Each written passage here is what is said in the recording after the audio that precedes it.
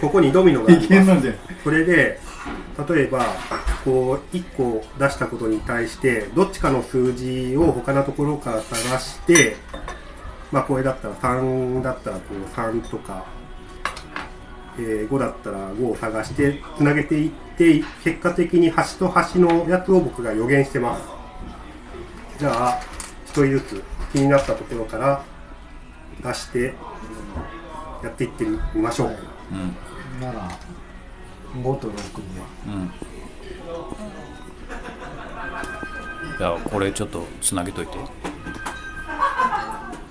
よし、じゃあ3。5と5に2をつなげましょうか。はい。じゃあ6をつなげましょうか。はい。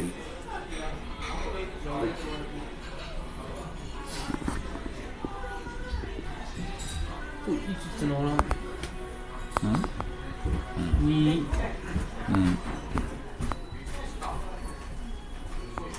はい。